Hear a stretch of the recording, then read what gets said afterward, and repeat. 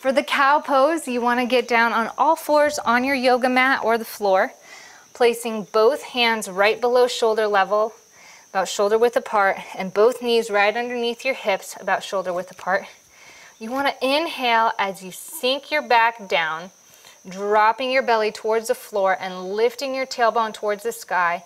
Then you're going to look up towards the sky with your head.